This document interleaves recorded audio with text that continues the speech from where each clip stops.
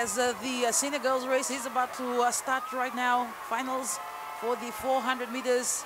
First call, they're on their blocks. And the officials are just making the final checks. Red flag is still up.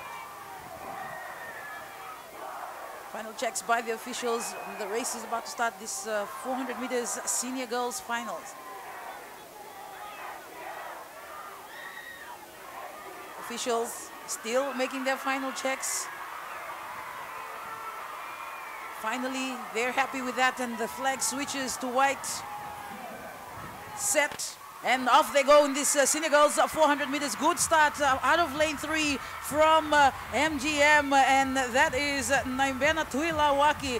This girl is out of the block fast, but the advantage of being in the outer lane, that is running out of lane 7, is Josivini, and she will bring them through on the back stretch towards the 200-meter start mark.